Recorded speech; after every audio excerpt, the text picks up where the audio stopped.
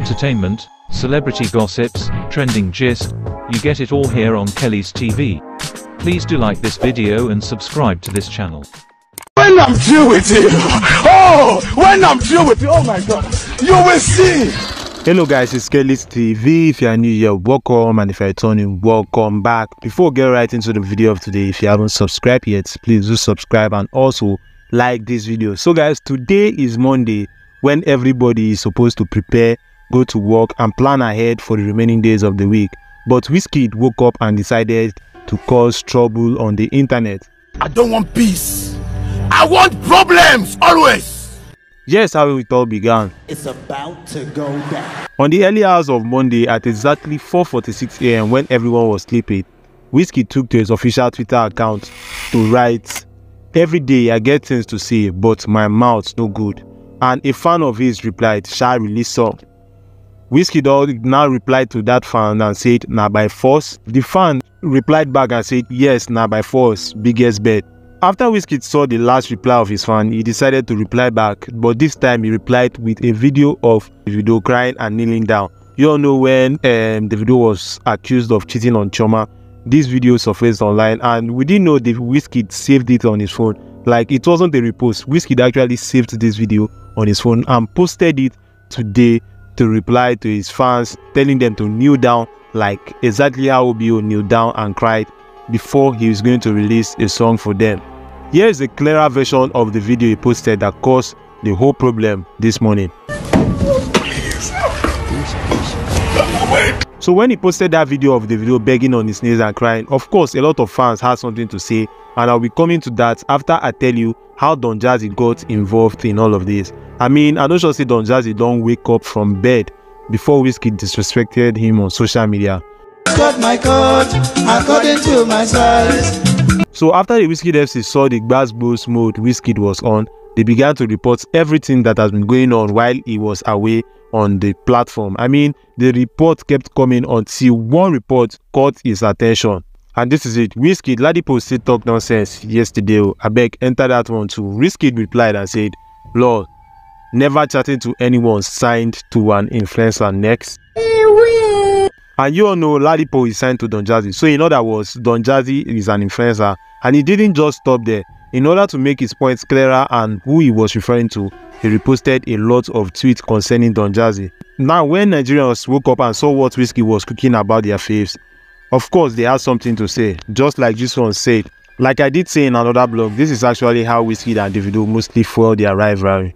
It makes them stay in conversations all the time and relevant. This is the reason none of them will caution their fan base for going against each other, because in the end, they are the biggest beneficiaries. Now, nothing else justifies Wizkid's pettiness in using a video purportedly featuring Davido begging an American woman for sex to respond to a fan.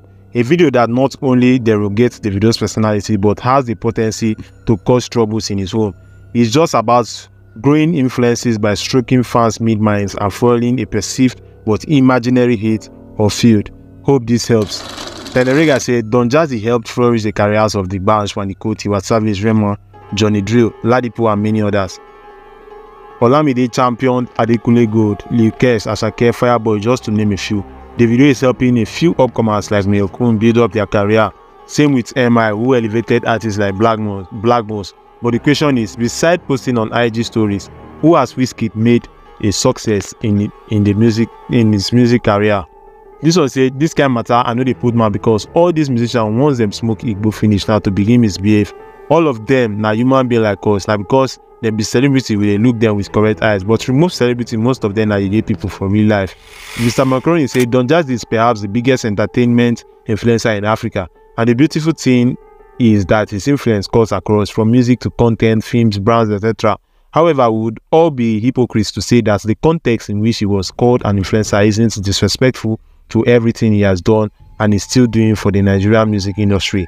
An absolute legend, he promotes music artists even outside his record label, gives free advice and visibility to up and coming artists, shows love to everyone irrespective of their status, and also a beneficiary of his phenomenal influence. Dom Babaje, your influence choke. This one said Donjazzy promotes his artists and random people, giving them a platform with his collabs, and someone who has never promoted anyone is calling him an influencer. That's the height of disrespect.